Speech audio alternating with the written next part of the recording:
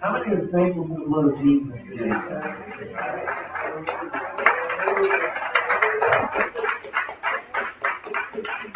See, that's something that's not really talked about very much anymore in the church. And in certain Bibles, we remove the blood of Jesus. The blood of Jesus is what we need. Yes. The blood of animals was needed in the Old Testament for the high priest to be able to get into the presence of the Holy of Holies. But now we don't. We just want to remove all that blood talk from the Bible and even from our churches.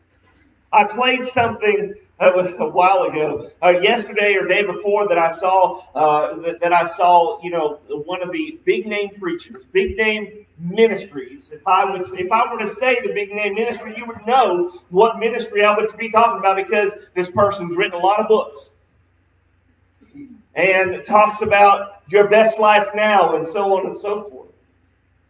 His wife gets up there, and this is like 6-7 years ago. And she basically says, when you come into your worship services, you're coming for yourself. You're not coming for God, you're coming for yourself. And everything that we do as we offer up praise is just for you. It's not for Him, it's just for you. Because God wants you to be happy. I played it and I laughed, and because there's Bill Cosby at the end, and Bill Cosby says, one of the TV shows, The Cosby Show. I remember The Cosby Show. He said in one of those episodes, and they tagged it on at the end of this, he said, that's the dumbest thing I've ever heard. Because there is no scripture that. But I say all that to say that we want to remove all of these things that make us feel bad, the conviction. We want to remove the conviction from church today. We want to remove conviction because we don't want to feel bad about the things that we've done. Kylie, go ahead, get that up there, honey. She didn't follow my instructions very well this morning. She had to be tested this week. Never mind. But we see, this is what's going on in the church today and in the world today. Nobody wants to be made to feel bad about the things that you've done. No, the video, honey, the YouTube video. She'll get with me here in a minute. But you see, we don't want to feel bad. We don't want to remember why Jesus died for us. And so she's got this video. It's a really cute video. Go ahead and play the video. Daddy's home. Come here. Hey, come here. Come here, Mama. Come here, Mama. Hey, Lula. Hey, Mama. Hey, Missy. How you doing, Mama? Come here. Hey, you have a good day? Come here. You have a good day? Did you have a good day? Come here, Missy. Did you have a good day? Huh? Did you have a good day? Hey, love you. You have a good day? Well, who tore my pants up, though? Oh, y'all want to talk about it? Y'all want to talk about it? Come here, my girl. Hello, baby. You had a good day? Daddy. But who tore my pants up? Oh, y'all don't want to talk about that? Okay. It's a cute little video, right? It's a cute video, and dogs are so funny. Dogs are great. I love dogs. You guys know I love dogs. I have 4 of them. The funny thing is, these big bad pit bulls, they can be so happy to see me when we get home. And when there's a mess made on the floor, we look at that and say, look at all of them and say, did you do that? Did you do it? And they do the exact same thing. They tuck their tail and turn the other way, and they want to get away from it. They don't want to discuss what has happened and what we as a family are seeing, that the mess they made. They don't want to talk about it. But this is how it is for us, isn't it? We mess up. We don't want to talk about it. We make mistakes. We don't want to talk about it. We do things that are against God's word, and we don't want Him to bring that up to us. We don't want Him to talk about that with us. We kind of just want to walk away, and we just want to be happy to see God, right? That's really what happens. And so today, as we discuss our mirror series, I'll bring a mirror back over here, because this is important for us to understand. We have to honestly look at ourselves through the mirror of the Holy Spirit. We have to look at ourselves honestly in the mirror of the Holy Spirit to see us, ourselves, as how God sees us. And so what does the Bible say about that today? Well, let's go ahead and... Is my clicker back there? I don't have my clicker. If not, you're going to have to help me. I don't see it. Praise the Lord. Should have looked for it earlier. But anyway. But we're coming out of 1 John chapter 1. 1 John chapter 1, and we're going to be talking through verses 5 through 10 today. And we're going to see exactly what it is that the Word of God tells us and how we're supposed to be and what we're supposed to do. We're going to be talking about a very uncomfortable subject today. We're going to be talking about a very uncomfortable subject. And look at your neighbor and say, are you ready to talk about it? Are you ready to talk about it? Because we're going to be talking about something nobody wants to discuss. We don't want to discuss these things in our lives. We don't want to discuss them in church. You come to church basically because we want to feel good. We want to walk out of here feeling good about ourselves. That's what we want. That's what we expect now. But we're going to be talking about a very uncomfortable subject today. So in 1 John chapter 1, verses 5 to 10, let me read through verses 5 through 7 first, but we'll talk about the rest of it later. This is the message we have heard from him and declare to you. God is light, and there is absolutely no darkness in him. If we say we have fellowship with him, and yet we walk in darkness, we are lying and are not practicing the truth. If we walk in the light as he himself is in the light, we have fellowship with one another, and the blood of Jesus, his Son, cleanses us from all sins. Now, when we look at this, and you understand, this is not necessarily Jesus talking, but Jesus is the Word, right? There's people that want to say Jesus is just a history book, or as a matter of fact, I found some other. I was looking through a lot of stuff this weekend, and several years ago, I believe I talked about it here. I believe it was GQ magazine actually listed the Bible as a book not even worth reading anymore. But we know that Jesus is the Word, right? And the Word of God, it brings life. The Word of God reproves. The Word of God corrects. The Word of God instructs us. The Word of God hurts sometimes. And see, and for what is kind of just a known thing here. When you see God as light, replace that with God is holy. This is something we don't discuss very much anymore. The holiness of God. God is holy, and that holiness is represented by the light here. God is light. In light, there is no darkness. It's crazy, isn't it? Have you ever been in a room totally black, totally dark? You can't see your way through, right? But the minute somebody lights the smallest match, what happens? You're standing there in darkness. When somebody lights a match, your eyes go directly to that light, don't they? And it's no longer dark because there's that light.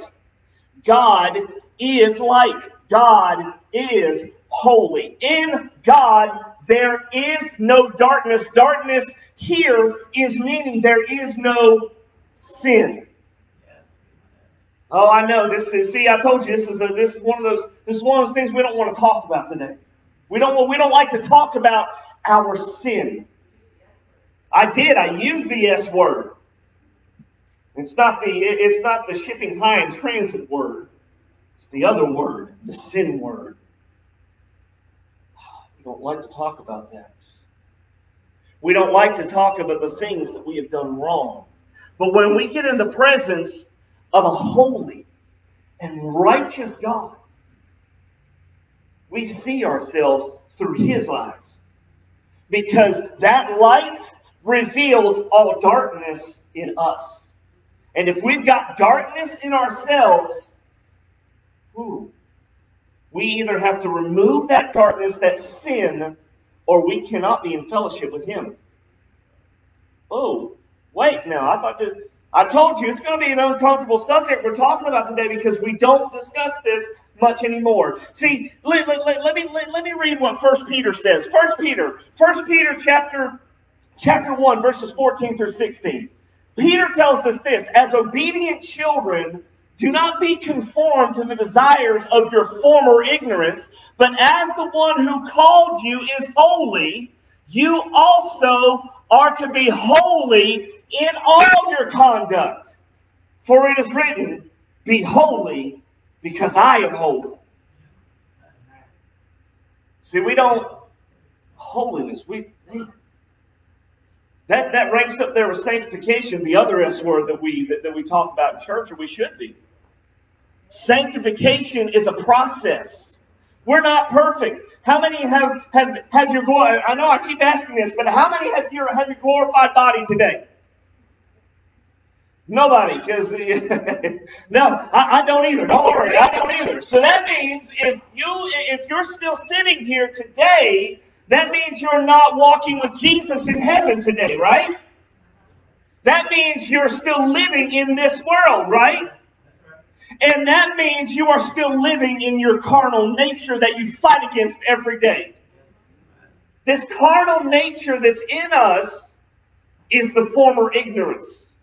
We know better. How many have done something this week that you knew better and you shouldn't have done? Okay, so in other words, you didn't pull off perfection this week. Neither did I. And that means there's no Jesus Juniors in here this week either, right? That former ignorance, we know what we're supposed to be doing, and yet we fight against that carnal nature that's in us. And we must beat down that carnal nature if we want to have fellowship with the holiest of holy God. Because he calls us into holiness. Be holy, for I am holy. Peter is quoting out of Leviticus here. So for all those people say, oh, well, we don't need to worry about the God of the Old Testament because that was different. We need to worry about God is love, God is love, God is love. That's all we need to worry about. Jesus was a good man. Well, you know what? He was. And he is still God.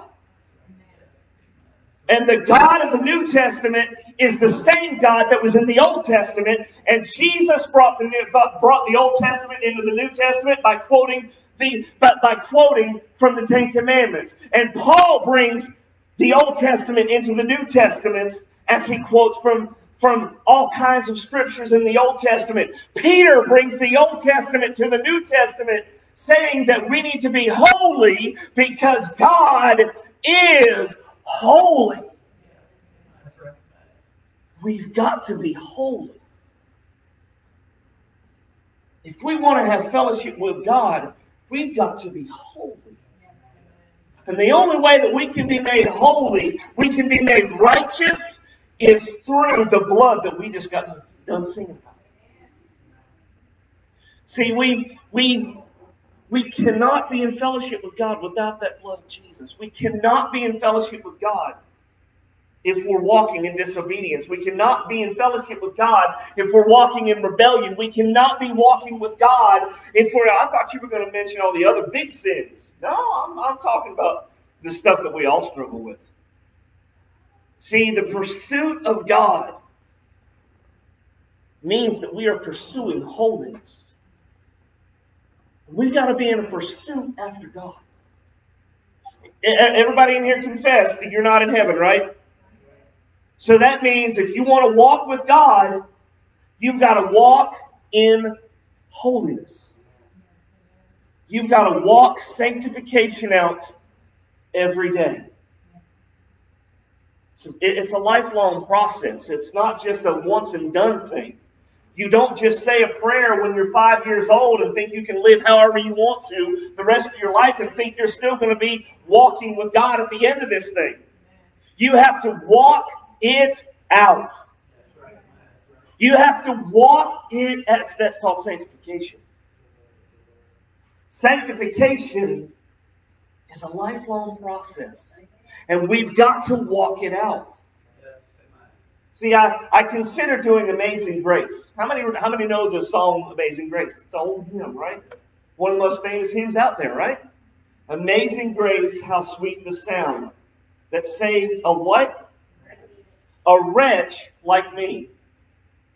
When we say that, how many know what wretch actually means? How many know what wretched means? We say these things, we sing these things, one of the most famous hymns out there, right? You can go ask a drunk on a bar stool and he can sing you Amazing Grace. But how much do we actually know what we're saying? Like, how many knew all those verses were in nothing but the blood of Jesus?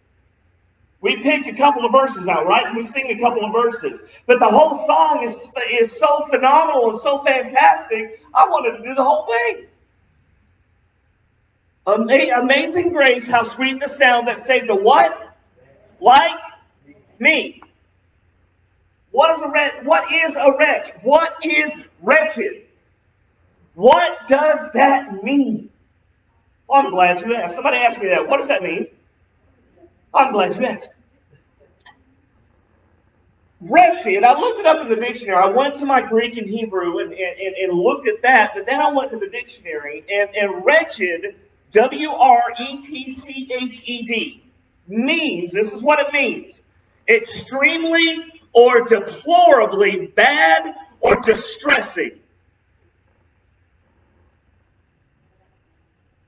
How many would be honest and say that was me? And how many would say that there are times when I still struggle with that wretched? That was us. Do you understand why Jesus now had to give his life? Because in God, we cannot be part of him if we're not walking in holiness. If we're not walking in holiness, we cannot be in fellowship with God. If we are wretched, if we are extremely or deplorably bad or distressing, we cannot be in God's presence. We can't. Why? Be holy. Because I am holy. The only thing that can get us there is the blood of Jesus. See, Isaiah told us that our rich... Does anybody know what Isaiah said? What does Isaiah call our righteousness? Filthy rags. Do you guys understand what he's talking about there? How many know what he's actually talking about? She knows where I'm going with this because we've discussed this. The filthy rag that he is talking about is the rag that the woman would use on her menstrual cycle. That is the filthiness he is talking about. How many want to pick one of those up and just start washing off with it? We're not going to go, we won't go nasty, okay? But I mean, seriously, that's what they're talking about. Our righteousness is as filthy rags. Like that. That's our righteousness. I mean, when you look at it, the writer of Hebrews calls Jesus the King of righteousness. The King of righteousness. Not just our righteousness. He is the King of righteousness. He is above all other righteousness. He is the King of kings, the Lord of lords. He is the King of righteousness. See, Jesus even goes, listen, everybody remember the rich young ruler? How many remember the rich young ruler? He is having an encounter with this rich young ruler, right? Jesus is talking to this guy, and he's a rich, and Jesus, and he has a question for Jesus. What do I need to do to inherit heaven, right? Jesus looks at him and says, well, you gotta keep your commandments, you gotta do this, I'm good, I am golden. Right? It's what he thought. I am, what was the term John used to use? Gucci? I'm Gucci. It's what John used to use, my son. It's what he used to use when he was, when he was in high school. I'm Gucci, which meant he's really good, right? The rich young ruler thought, I'm good, I'm good. Then Jesus continues on and says, wait a minute. Now listen to me. You kept all of those things, that's great. Go sell everything you have and then follow me. Oh. Whoa! Now, just to make sure we're all on the same page, did this rich young ruler do what Jesus said? What does the Bible say he did? He turned, and actually, he turned his head, walked away, but it doesn't. It means more than that. It says that his countenance fell. Oh, and I have so much. See, Jesus said in this encounter with him, Jesus said, "Why do you call me good? There is no one good except God." That was at the very beginning of, there is no one good except God. So that means that you're not good, you're not good, you're not good, I'm not good. Nobody in this planet is good except God.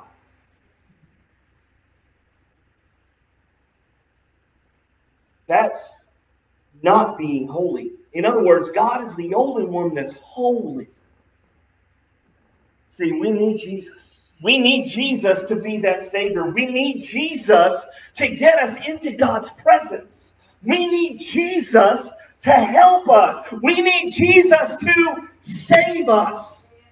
There is nothing that you can do. There's nothing that I can do. There's no work, no action, no deed. There is nothing that we can do to work our way into God's presence. It is only one way that you get there, and it is through the blood of Jesus Christ. It is by the sacrifice that He made for you and for me. So look at somebody and say, "Are you ready to talk about it? Are you ready to talk about it?" Because we're going to continue on. We're going to continue talking about it. In 1 John 1, 8 and 9. 1 John 1, 8 and 9. She's going to help me out today. 1 John 1, 8 and 9. This is what John says. If we say we have no sin, we are deceiving ourselves, and the truth is not in us. If we confess our sins, He is faithful and righteous to forgive us of our sins and to cleanse us from all unrighteousness. How many can quote verse 9? I can. I can quote verse 9, but we forget verse 8, don't we? So we have to be careful how we pick and choose the scriptures, because verse 8 is very important.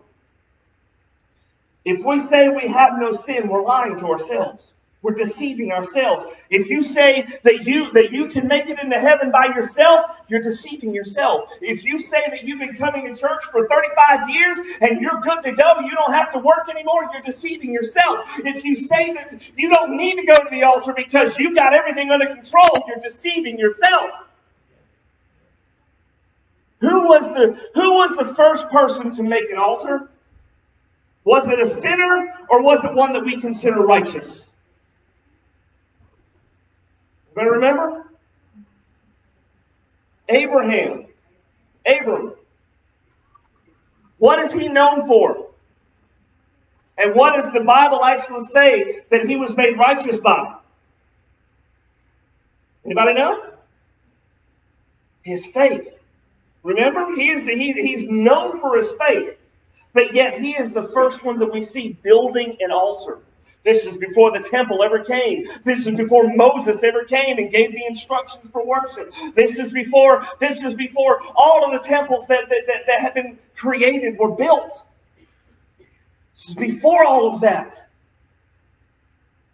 We see him building an altar.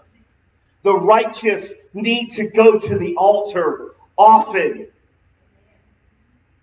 We, as the righteous elect of God, we have to go to the altar. Why? Because we must admit when we have failed. We must admit that we are dirty. If you don't do anything wrong today, but you still live in the world's corruption is getting on you. We've talked about it several times. Many have kids that have gone outside to play, or you have gone outside. You just took a shower. I remember Florida. Florida's awful. Florida, you would take a shower, step outside, and this is in the winter time, okay? This is winter. Step outside, the humidity's so bad, and it's so hot, you start breaking out in sweat like within 5 minutes, and all of a sudden you feel like you need to go take a shower again. But we do that with our kids, right? We send our kids outside to play. They come inside. They were clean before they went out there. They're not really doing anything dirty. But how many have ever made the statement, you smell like outside. Go take a shower. Right?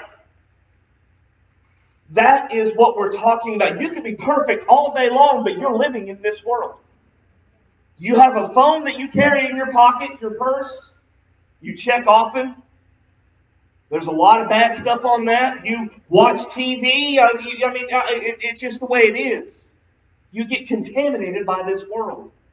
And so if you were perfect all day long, you still need to go to God. The righteous must seek God's face. And come to Him and say, Lord, I don't want anything there. I don't want there to be anything in me that's unholy. I need you. I want to be holy like you. Sanctify me right now. Cover me with the blood of Jesus all over again. This is what we have to do. Because if we want to have a relationship with God, fellowship, not just relationship, fellowship with God, you have to confess your sins. You have to admit it. So first we see that God is holy. And in that holiness, we see ourselves for who we are. And then we've got to admit it. We've got to admit our failures. We've got to admit what it is that we've done. You know, in every recovery group that's out there, drugs, alcohol, every recovery group, there's one step that everybody has to complete. You have to get through this first step. And that's admitting what you've done wrong. I went to Alcoholics Anonymous, the alcoholrehab.com. Okay, this is, and I know there's a lot of discussion right now about what we call stuff. We'll get into that here in just a minute. But go ahead and pull that up. I've got what it says on here. Kylie, go ahead and there you go. Okay. Now this is from, again, alcoholrehab.com. No journey in life can begin without first making a first step. It is this that puts things into motion. In the case of addiction recovery, the first step is always going to be admitting that there is a problem. This is because it is denial of the situation that keeps people trapped indefinitely. Even those individuals who do not subscribe to the Alcoholics Anonymous philosophy will still need to take this important first step. While people are trapped in their denial, they will not be able to develop the motivation to stop their behavior. Alcoholrehab.com. You notice what I've highlighted there in yellow, right? It says this is because it is denial of the situation that keeps people trapped indefinitely. If you don't admit your sin, if you don't confess your sin, you can never read verse 9. He is faithful and just to forgive. If we confess our sins, He is faithful and just to forgive us of our sins and cleanse us from all unrighteousness, right? That's what verse 9 said. But the first part of that, we want to skip over the first part. We don't want to confess anything. We just want Him to hear our prayers. We just want Him to forgive us. See, what happens is we totally just blow over our condition. Remember, you're wretched. You're a wretch. It is only by the blood of Jesus that you're here today. You're a wretch. Without Jesus, you are a wreck. You are a wreck. The problem is sin. The problem that we can fill in here is sin. The problem is sin. Adam brought sin into the world. That's where everything started to go haywire, because of Adam. Adam brought sin into the world. And because of that sin, we all suffer that same disease. If you want to call it a disease, fine, we can call it a disease, but the disease is not alcohol. The disease is not drug addiction. The disease is sin. That is the problem. That is the disease. It is not anything else other than sin. Admitting your sin is the only way you can get forgiveness of those sins. Romans tells us that each person, every individual has fallen short of the glory of God. Each person, each individual has sinned. Jesus is the only one that was perfect, and there's no Jesus Juniors in this place today or online. We like to think so. We like to think that we walk around in this life and our poop don't stink, right? Let's just be real. We like to think our poop don't stink because, we got it going on. Do we? See, sin is the root of this issue of everything that's gone wrong. Sin.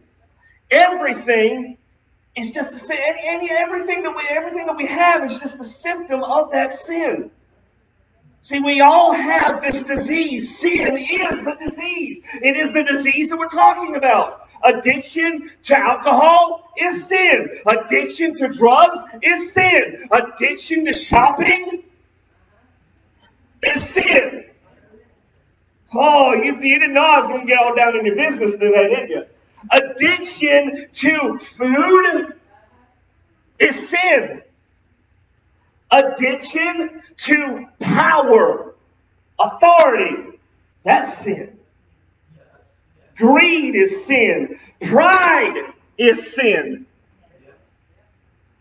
Oh, wait now, Pastor. You're getting all messed up. You get me all messed up now. How about this one we all know. Sexual immorality is sin. Doesn't matter what it is. Homosexuality, adultery, you find goats attractive, whatever. It's all sin. It's all sin. That is a symptom of the disease. Sin is the disease that we've got to eradicate in our lives. We must be holy as God is holy. We must recognize our addictions that are sinful. The only addiction that we need is to be addicted to Jesus. Thank you, Carmen.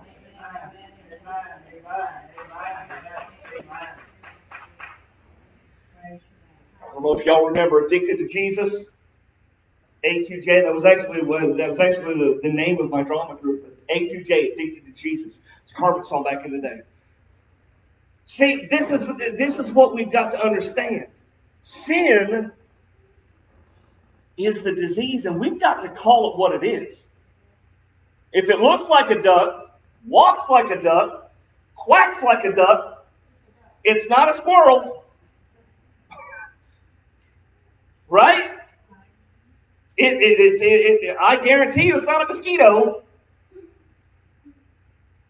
If it looks like a duck, walks like a duck, quacks like a duck, then what is it? It's got to be a duck. Sin, we have to call it, and I know that this world is wanting to rename everything. It's wanting to rename everything. It's wanting to call addiction disease. No, addiction is sin. It's sinful choices that you make. You may not intend to be like that. You may not intend to take the first drink of alcohol. That's your coping mechanism. It's sin. You're never going to get complete deliverance. You're never going to get complete forgiveness if you don't call it for what it is. Forgive me of my sins. David prayed that. Forgive me of the sins I know about. And then David went even further and said, forgive me for the sins that I don't know about that I've committed. Right? That's what David did. David taught us. That's in the Old Testament, y'all, just in case you didn't know that. That's in the book of Psalms, in case you didn't know that. See, sin is the disease, and we can't rename it. We've got to come up front with it. We've got to look in the mirror. We've got to look in the mirror of the Holy Spirit and let Him reveal to us what is unholy in our life. not what we think. You need to check that at the door when you come into God's presence. You need to check that at the door, because when you come into God's presence, you're not there on your own merits. You're not there on your own opinion. You are there in the presence of a holy and righteous God, listening to what He has to say about you. And you have to listen honestly. Don't try to hide stuff.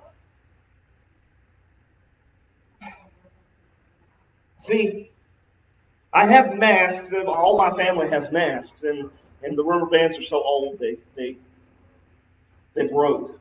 But this is what we like to do.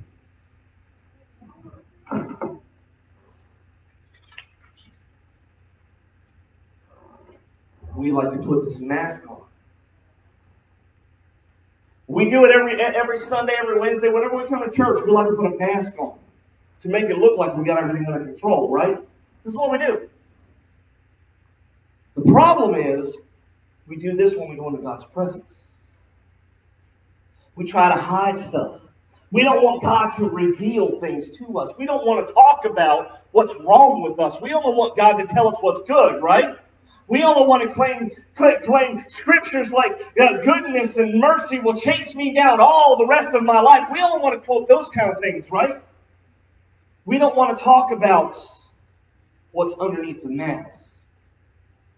We don't want to uncover this because we know what's there. The thing is, you can put a mask on all day long and God still sees what you are. He still sees it. He still sees the prideful attitudes that we have. He still sees the greed that we operate with. He still sees all of these things. All those hidden things that we think we've got under control and nobody else knows about, God knows. God knows. And so I'm going to take my mask off today. And I'm going to do something. I debated whether or not I was going to do it. The Spirit is prompting me to go ahead and do this. Bob, can you come here?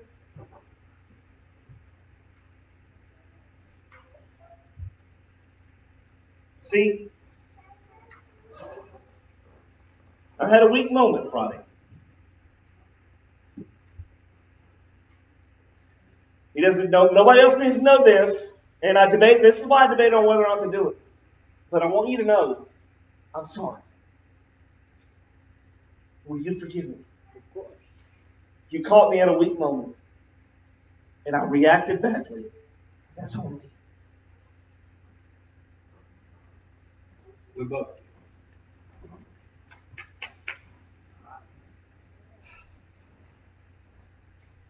See, that's what it's all about.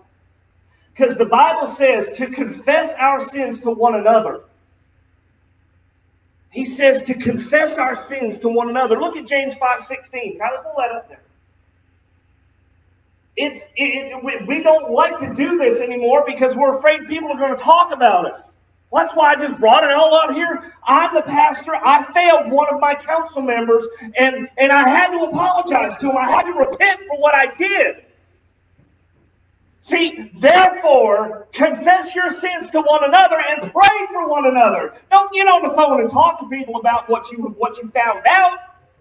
Don't get on the phone and say, hey, let me tell you what this juicy, as Katie says, this juicy information that I've got about my pastor. Check this out, right? It says we are to pray for one another. I'm human just like everybody else, and I need prayers because I mess up. I mess up. And sometimes you catch me in a human moment. I'm sorry. I wish I could do away with this humanness, but I just can't. But it says we are to confess our sins to one another and pray for one another so that why? We may be healed. See, we like to quote this last part, but we forget the first part. The prayer of a righteous man is very powerful in its effect. The prayer of a righteous man availeth much. We like to quote that part, don't we? But we don't like to quote that first part. This is why I'm saying if you're going to pull something out and quote it, you need to pull the whole thing out in context and understand what you're saying. We need to confess our sins. This doesn't mean you need to go. We need to go to a priest and confess everything that we've done. Come on now, let's be real. But like in this instance, I offended him, and with this, it just so happened we were talking about all this, and that was going to be a perfect example. If you know there's sin, especially between you and somebody else, man, you need to confess it, and you need to pray for one another. And you need to get that under the blood, amen? I know this is hard, isn't it? This is a hard word today. See, if we want to grow closer to God, we've got to obey the Word of God. The rich young ruler heard the word of Jesus, right? Go, and he's not going to make this requirement out of everybody. With you, it could be, hey, stop watching so much TV and spend time with me. Hey, push back the plate once in a while and spend that time with me. We all could use to push the plate back, right? It's different for each individual, but he looked at the rich young ruler and told him exactly what to do if he wanted to really be in fellowship with Jesus. Sell everything you have, give it to the poor, and come follow me. He walked away. We don't know if that young man ever made amends with Jesus. I would like to think he did, but we don't know. See, we've got to talk about this, not with each other. We've got to talk about this with God. We've got to repent of our sins. We've got to repent of our sins. We have to. So look at your neighbor and say, are you ready to talk about it? Are you ready to talk about it? Not with me, but with God. Are you ready to talk about it? See, there is some in this climate that we have, there is something that happened in 97 with our denomination. Our denomination as a whole repented of the sin of racism.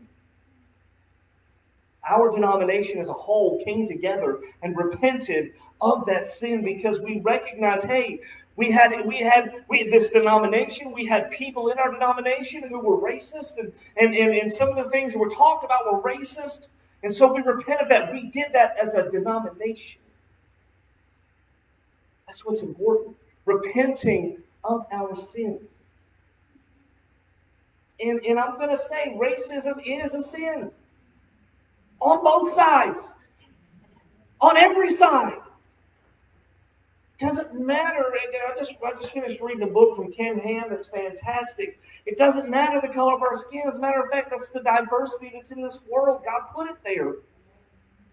He put it there. It doesn't matter our skin color. It doesn't matter where we grew up. It doesn't matter. We are one race and one blood.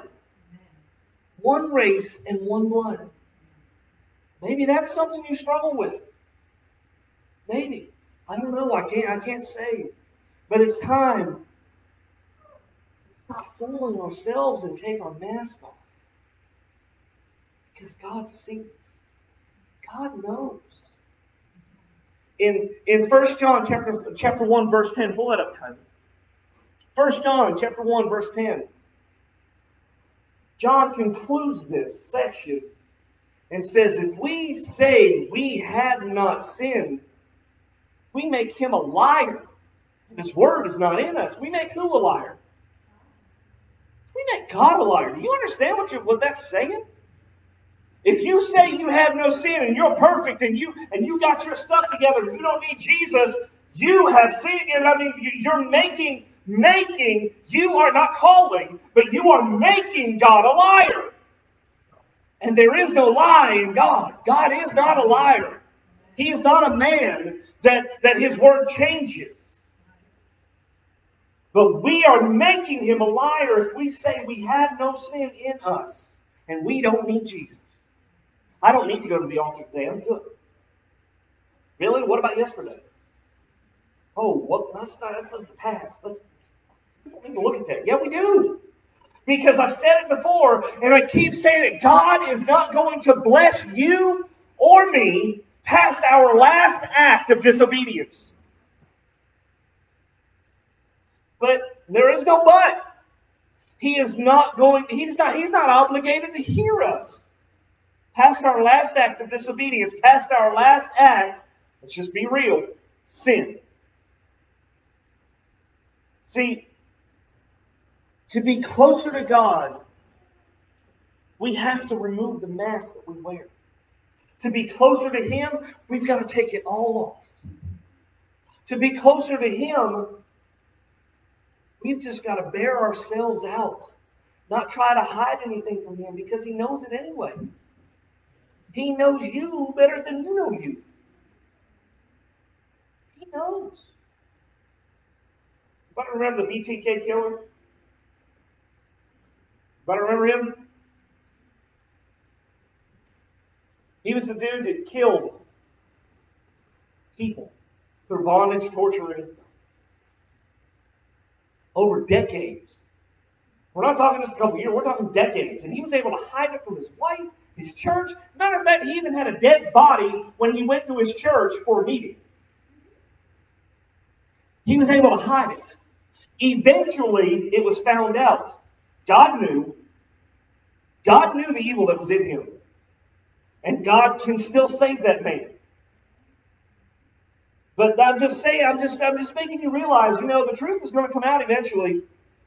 The truth about the things you try to hide will come out eventually. The Bible says that if we hide stuff, God's going to bring it into the light because He is light, right? He's going to bring it to light and let everybody know what you're going on unless you repent and get it taken care of. That's the key. See, in James chapter 4, verses 7 through 10, let me read that real quick. James chapter 4, verses 7 through 10.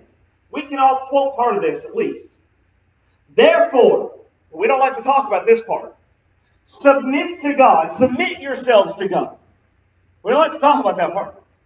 We don't want to submit to anybody. So we kind of glaze over that. Resist the devil and he will flee. How many have ever said that? But how many have ever said submit to God first? As you're saying that. Oh, wait a minute. Submit to God, resist the devil, and he will flee from you. Okay, so there's a formula there. You see it, right? If you want the devil to flee from you, you've got to submit first to God. Okay? And then James goes on to tell us, draw near to God, and He will draw near to you. Cleanse your hands, you who? He's talking not to the Gentiles. He's talking to the church. He is talking to the church that would read this letter. He is not talking to the Romans. He is not talking to the Philippians. He is not talking to the Greeks, the Gentiles. He's not talking to any of those people. He is talking to God's church. Draw near to God, and He will draw near to you. Cleanse your hands, you sinners, and purify your hands, you double-minded. Does that sound like this is a positive word here? You double-minded. Be miserable and mourn and weep over what? Your sin. Let your laughter be turned to mourning and your joy to gloom. Over what? Your sin. Your wretched condition. He goes on to say then, humble yourselves before God and He will exalt you. So there's a formula there. If you want to draw close to God, you've got to submit to Him. If you want to keep getting close to God, you've got to cleanse your hands. You've got to purify your mind. You've got to mourn over your sins. You've got to let that laughter be turned into mourning over what you've done wrong. And then He's not done. He says, humble yourself before God, and He will exalt you. That runs contrary to what we're told in this word today, doesn't it?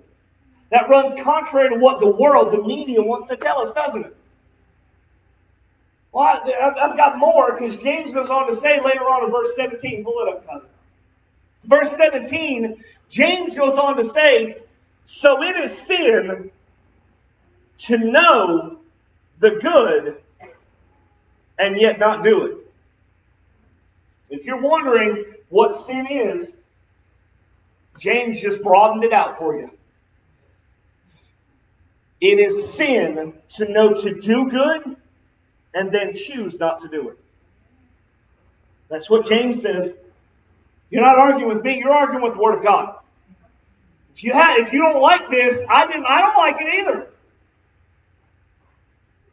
You mean the Spirit of God speaks to me about giving a homeless man a couple of bucks in Atlanta, Georgia? You mean I have to do it?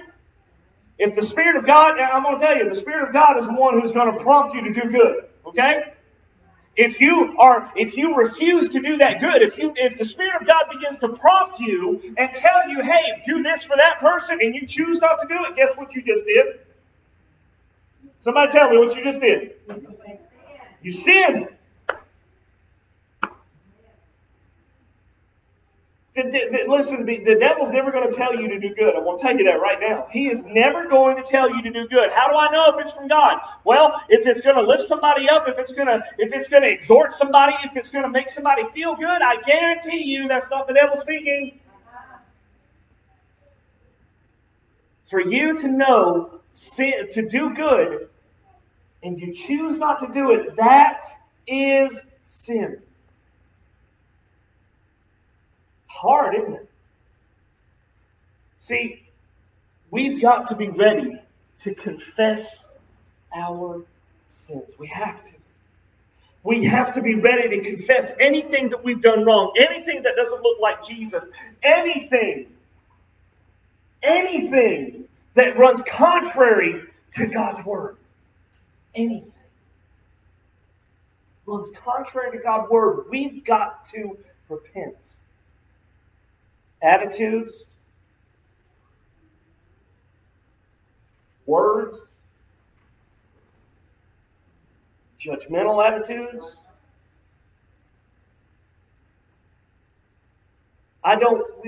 We shouldn't be telling people our opinion. We should be telling them what God's word says, not our opinion.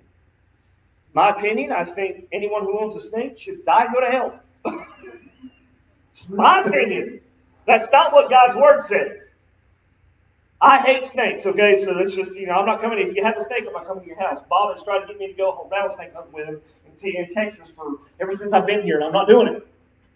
The way it goes for me, I'll just make that thing mad, and it'll come after me. That's all.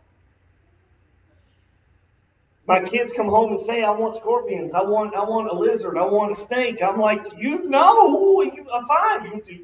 Wait till you get out of my house, but if you don't want Daddy to come see you, you do all that. I'm not coming to your house. No. Only good snake is a dead snake. But, seriously, our opinions don't matter. Your opinion does not matter. God's opinion is the only opinion that matters. What is His opinion of you today? What is God's opinion of what is God saying about you today as you look in the mirror? As you look in the mirror of your life through God's eyes, what is God saying about you? What is God showing you in this mirror? Remember, He said, be holy, for I am holy. God is holy. Remember, if we want to be holy, we have to admit it. We have to admit our shortcomings. We have to admit our failures. We have to admit when we have sinned. We have to confess those sins. And then, after all that, we have to be honest with ourselves. We seriously have to talk about it. We seriously have to confess it. We seriously need to take our mask off. Because whatever you're hiding, God sees it. I was a youth pastor. So, my blunt talk comes from me being a youth pastor. Because you got to be blunt with these kids. You have to watch your words. I'm again learning this as we have these teenagers in our house. They like to split hairs with me. They like to split. They like to talk about syntax. Not what I mean, but what I said. They like to as the old saying goes, they like to split a frog hair 3 ways. Right? But we like to do that with God too. My blunt talk, I would look at these young people, I would say, God knows what you did in the backseat of that car last week. He knows what you did. He knows what you've been smoking. He knows what you've been drinking. He knows where you've been. He knows where you've been hanging out. He knows the nasty words that are coming out of your mouth. Thankfully now we have Instagram and we have Snapchat and we can look at everything they say now, right? They can't deny it. You know, I got one of them over there that took a picture last school year and we caught her on it. It's like, what you doing here? I'm not going to tell you. Don't worry. I'm going to say what it is. I'm not even going to say who it was. You know, it's one of four, right? One of three, because I said her. But this is what you have to be honest and you have to be taught. You have to be real with God. You have to ask the Spirit of God, what is in me that is not like Jesus? I want to be holy as you are holy. I want to be righteous, and the only way I can be righteous is to have that blood of Jesus cover me. The only way I can be righteous in your sight and have a right relationship with you, a right fellowship with you, is if I am holy. That is something that when you just say that word, holy, you realize this is all that the seraphims fly around heaven saying. Holy, holy, holy is the Lord God Almighty, who was and is to come. Holy, holy, holy is the Lord God Almighty, who was and is to come. And if you want to see Him face to face someday, you've got to be holy. Because He told Moses, no man can look on my face and live. That is true. It's still true today. No one can look on the holiness and the glory of God without something dying. Jesus died to make that possible for us. But as we get in there, we realize, that's when you really begin to realize there is still something that has to die. And that is your old self. Paul said, for I am crucified with Christ, and yet I live. That old nature has to be nailed on the cross. So every head bowed, every eye closed. This is serious, man. This is serious. And if you want to be in the presence of God, if you truly want to draw near to Him, you have to look honestly about yourself. You've got to look honestly. So that's what I want everybody to do in here right now. This is your time to ask the Spirit of God, what is in me that is not pleasing to you? What is in me that I need to get removed? What is in me that I need to have Jesus to cover, the blood of Jesus to cover? What's there? What's not like you? What's unchristlike? What is not holy? What is unholy in me right now? That is your responsibility. I cannot do that for you. The Spirit of God has to reveal it to you. So everyone needs to be asking right now, Spirit of the living God, reveal to me anything that is not like you. Reveal to me anything that is not like you, because I want to be holy. I want your presence. And in order for me to draw near and to have your presence, I've got to cleanse my hands. I've got to purify my mind. I've got to humble myself before you. What is it?